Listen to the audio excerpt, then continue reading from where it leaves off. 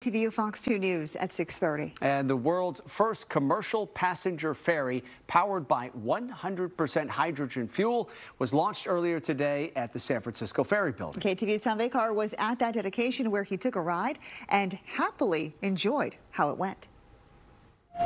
The Sea Change was publicly launched today at the San Francisco Ferry Building.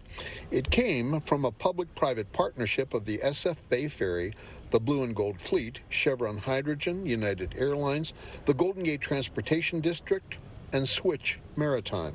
A zero-emission hydrogen fuel cell ferry turns what was once science fiction into groundbreaking reality. The region is known for innovation.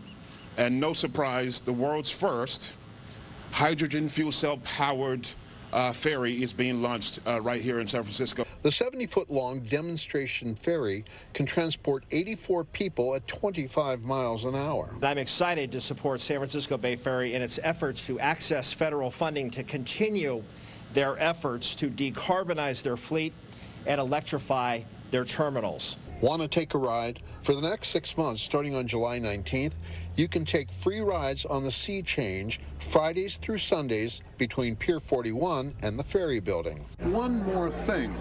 If you want to drink water, that's okay, but you're actually drinking the exhaust of this boat.